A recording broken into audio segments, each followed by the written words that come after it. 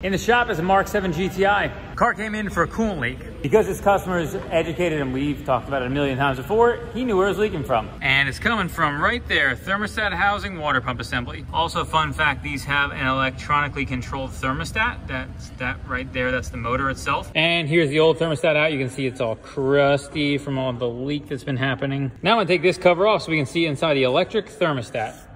When we look inside, you can see you have a motor. It spins this guy, which spins this guy. When you pull this out, you can see this just spins like so. So if we pull off this cover and we look inside, you can see opening. That was a little pop, a little bubble that popped. And that's thermostat open. Pretty cool, huh?